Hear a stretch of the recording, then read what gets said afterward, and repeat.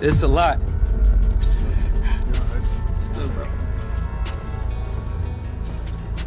Hey, what's up? It's a lot. What's going on, King Sun Man? You're doing it. You deserve it, Daddy. You're working hard. I'm proud of you. I love you. All right, let's get to the crux of the matter. Are you attracted to men or women depending on how I'm feeling?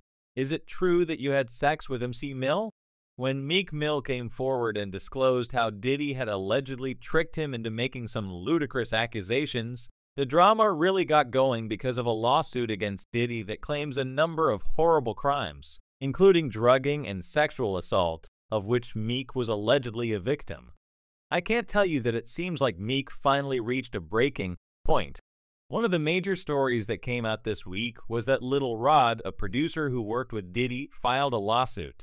In that lawsuit, he made a number of claims, including that he was smuggled one of the famous drinks that Diddy does, and that he woke up feeling as though something had happened to him during the night. I can't say the word on YouTube, but you get the idea, and that he and Meek Mill had a sexual relationship.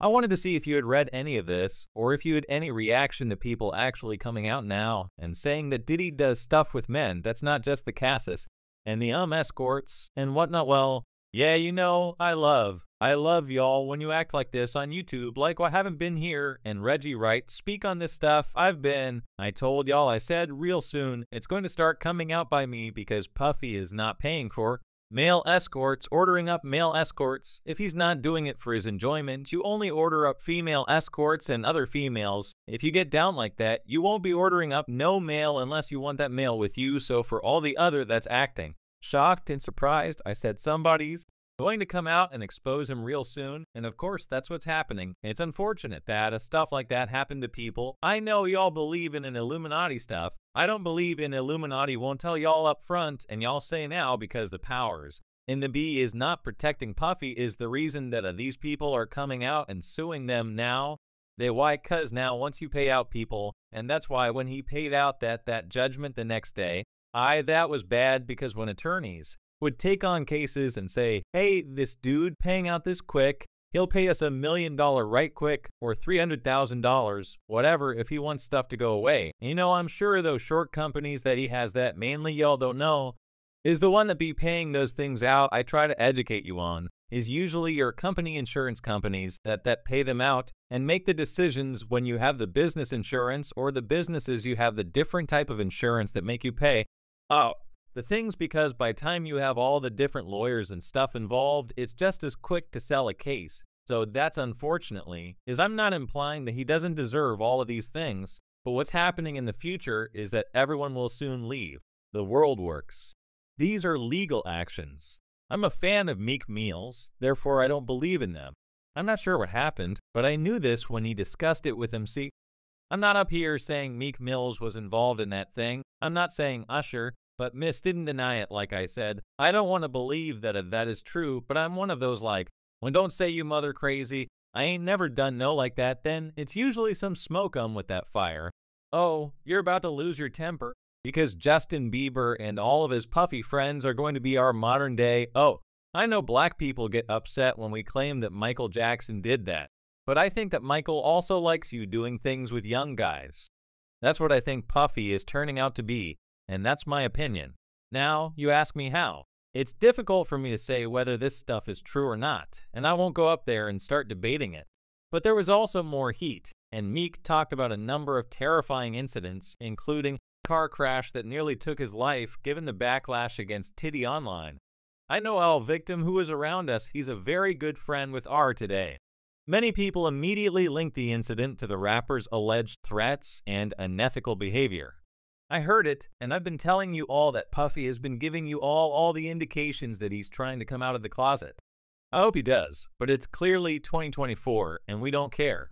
Society don't care no more. They done TV shows and all of that brainwashers to say half of y'all, well, maybe 10% of y'all in the comment section take, and hey, that's just the era we live in. I have a problem with gay. You say, well, why you care what a man doing and all that, because that's one of the main reasons that God flooded the world and then set the world on fire and did all the stuff that he did because he was mad when he found out that men were down there having sex with animals and having sex with other men. and stuff like that. That was the one thing that pissed off God. Why?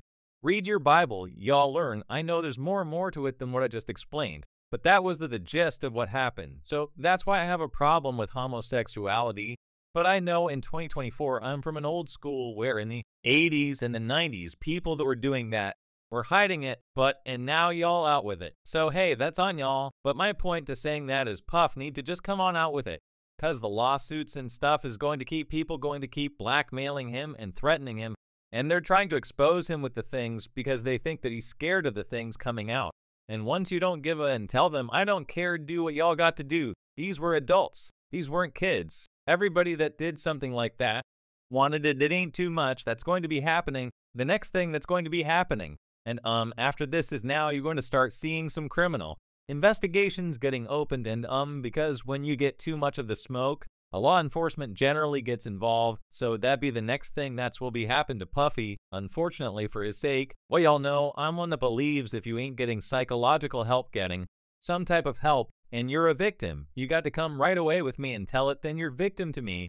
But when you're talking about it, and you haven't been getting some type of psychological help, then you 10, 15 years later want to come talk about it. Y'all better know, never have me on no jury for no like that, because I'm going to be like, get thee out of here.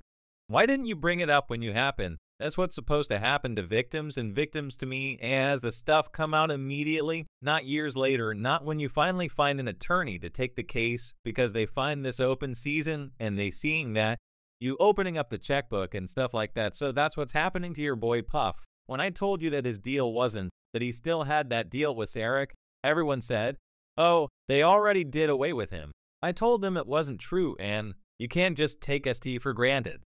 However, don't act like you're just now hearing that because I've been telling you that the brother is gay and is fighting it in an attempt to hide it. He needed this to come clean. So yeah, it's good. I'm trying to tell you, Stu, but I love how you all go watch other mothers on YouTube. And all of you YouTube lawyers, when you want to hear things, get it, right? You know where to call bomb first. You get it first. That's why we're talking about Meek. He won't let these accusations go unanswered. And he's not scared to call out industry insiders who he believes are attempting to discredit him. He's all about being truthful and refusing to back down from what he refers to be a smear campaign. Meek has been outspoken on social media, criticizing those who try to damage his reputation. Many people are upset, which is why you brought me on here, and I truly appreciate that, brother.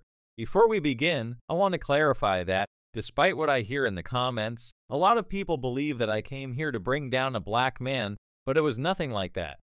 A black man did not, for example, curse out a deceased man's mother, put his friends in a situation that prevented them from returning home to their families, nor did he reach out and assist those who helped them in making amends.